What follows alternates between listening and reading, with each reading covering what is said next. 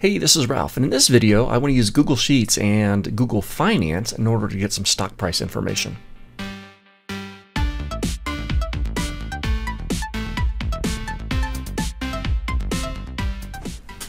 Okay, so I've got a spreadsheet here set up in Google Sheets. It's just a blank spreadsheet, and I'm going to create a table of information.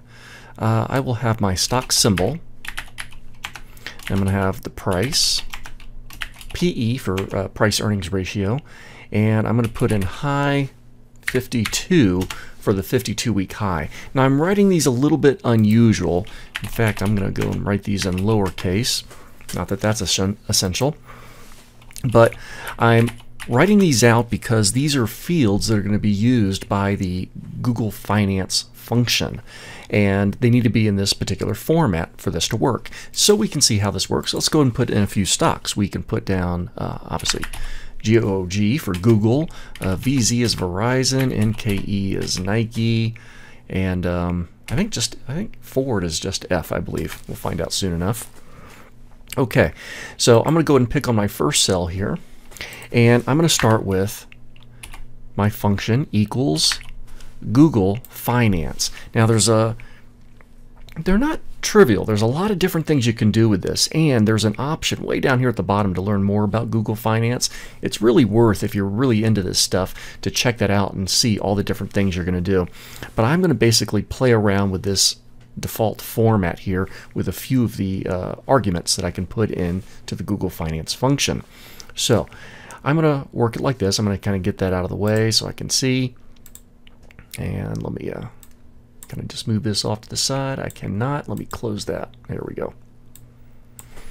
Okay, so the first thing I'm going to need is my symbol. So the first parameter, I'm just going to click on the cell that contains my symbol, comma. Now I'm going to click on the cell that contains the attribute that I'm interested in. In this case, it's going to be price. So I'm going to click on cell B1, which contains my price, and I'm going to press F4 to make that absolute. Close my parentheses, press enter, and I get what looks like to be Google's current stock price. All right, I'm going to try this again for PE ratio. Equals Google Finance. I'm going to click on the cell that contains the symbol, comma. I'm going to click on the cell that contains the attribute that I'm interested in, making sure that's absolute, closing parentheses, enter. I'm going to do this one more time with the 52-week high. Cell that contains the symbol, comma, the cell that contains the attribute, absolute, closing, perfect.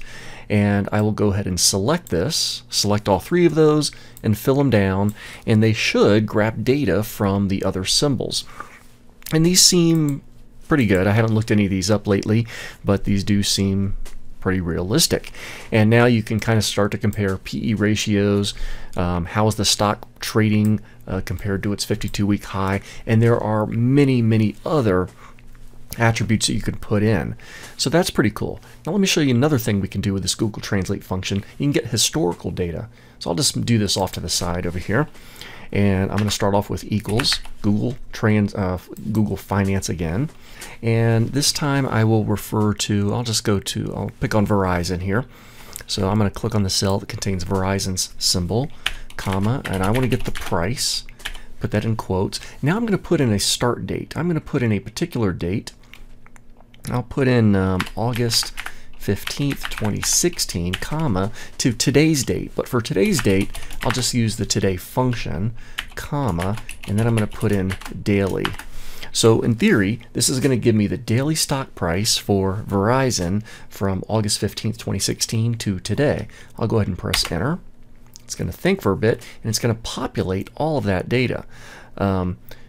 Now it looks like I didn't go too far back, so I might have made a little mistake. So let me go back to my original formula, which is right up here, and I think it may have been important for me to enclose my date in quotes.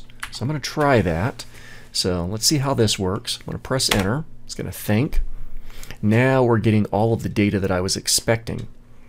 Okay, now if that's a little bit too much, or maybe you don't want daily prices, I can go back and edit this formula again. Notice I've got the stock symbol, or the cell that refers to the stock symbol, price, because that's what I'm interested in. Of course, you could have PE ratios, or closing prices, or 52-week lows, or whatever.